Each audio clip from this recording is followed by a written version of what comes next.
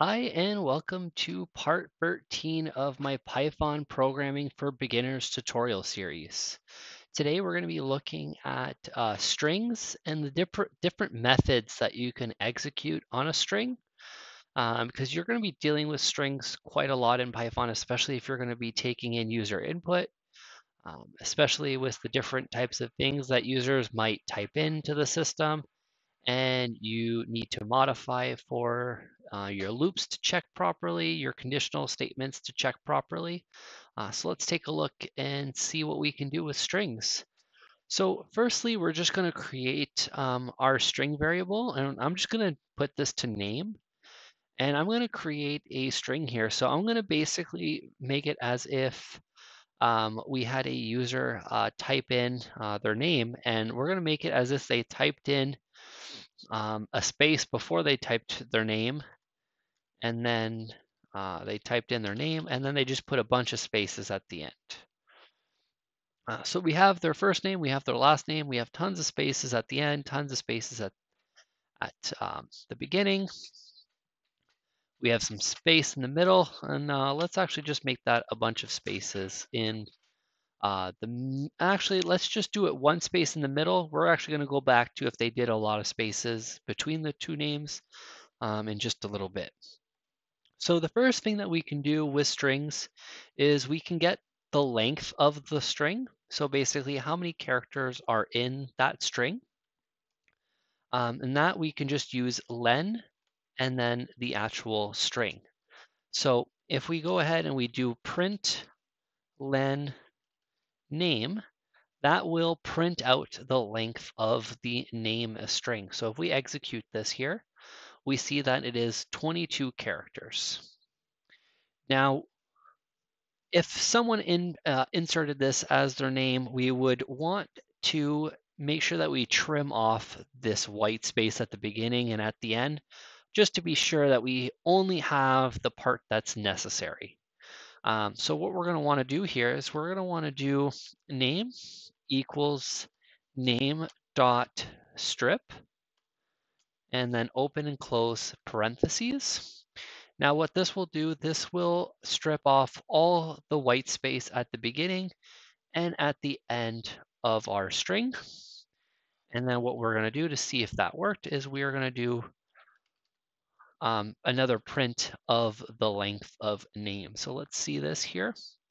So we can see here the first time we print the length, it's 22 characters. Then we strip off the white spaces, and then we are left with 17, which should just be jacked, which is 6, the space in the middle, which is 7, and then we have 4, 5, and then another 5, so that's 10. So that is 17 characters. None of the white spaces at the beginning or at the end are counted. Now, let's say you wanted to check against a condition. Now, your condition might be all uppercase, might be all lowercase. It could be capitalized. It could be tons of different things. I would always recommend checking against either all lowercase or all uppercase, purely because it makes it a lot easier to validate in Python. You could do the capitalization like a title, but I would probably say the lower or upper would just kind of solidify and guarantee it being a lot easier to match. And then you can always modify the string afterwards. You could strictly use the methods that I'm about to show you in the conditional statement. So one thing that we can do is we can do print name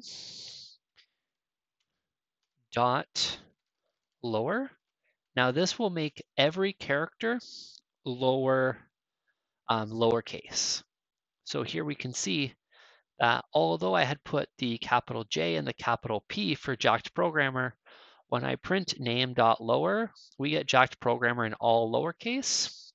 And then the opposite of this, as you could probably guess, is going to be name.upper. And what that's going to do is make every single character uppercase. So here we have JackedProgrammer with all the uppercase. Now there are a few other functions that similarly change the cases here. So we have swap case, which will any lowercase will become uppercase, any uppercase will become lowercase. So if I run that, we get JackedProgrammer where the J and the P are lowercase and then the rest are uppercases. So there's definitely quite a bit of things that you could do with methods. I definitely think that lower and upper will probably be your most used string methods for manipulation and for conditional checking. Now, something else that you can do, and this is where we're going to get a little bit more examples, is we can actually do a split function. So if you do a name dot split, you can actually split on a specific delimiter. So let's split on the space here, and that will give us like a first and last name. So the first name in our case will be Jacked, and then the last name will be Programmer. But really it doesn't have to be last name, first name. It'll just be like the first word and the second word here. So if we execute this here, we can see that it actually gives us back a list. So it basically splits the string into by the delimiter that you set. So you can set this to anything. You can set it to a character. If you want to split on all the A's, if you want to split on a comma. More traditionally, if you're splitting strings, you'll probably split it on a comma, semicolon, colon, space, or a tab. This one is just a space. And you can see here that we get our list. And you could, again, use like the other lists here. If we did 0, this will get us only the first word, and this will give us the second word. And if you went out of bounds, you're going to get an error. That is the split function. So that could be super useful. Now in our case here, let's add a bunch of spaces and let's see what happens. So here we can see that we get a little bit of a different story here in our list. We actually get a little bit of empty items in our list because we have so many spaces. But this we could easily deal with by looping through this list and saying if the length of the item is 0, then we just don't want it anymore. So that's pretty easy to do with the loops that we've seen in the past and using some conditional statements. It's definitely something that you would have the ability to do at this point. Now, another really cool feature of strings is the ability to split, to replace characters in a string. So here we have JackedProgrammer.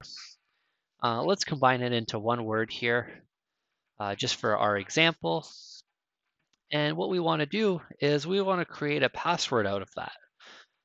But we want to do a dot replace, and then here you're going to put in the first. So it takes 2 arguments. The first is going to be the old character or string, and then the new character or string that you want to replace it with. So here, if we did the A, and then we're going to replace it with an @ sign. So basically, if we had wanted to make this a password and we wanted to kind of just switch out all the A's for @ symbols, which is kind of a typical password idea if you need to use symbols. And there we have it. We have JackedProgrammer with the A's are now @ symbols. It will replace all the instances of that letter. And you can actually even chain this. So if we did another replace at the end here, and then we did O's, and we replace that with 0, we are going to see that we have JackedProgrammer, and now the O is now 0. The A's are @ symbols. So you could definitely do daisy chaining of replaces.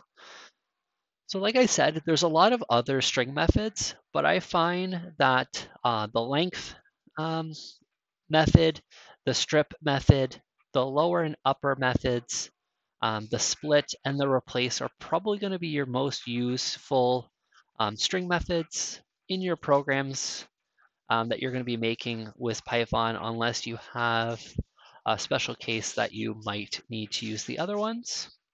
So that's it for string methods. In our next video, we're going to be taking a look at functions. So we could reuse blocks of code instead of having to copy paste or rewrite those blocks of code over and over again. So make sure you like, subscribe, and hit that notification bell, and I will see you on the next video.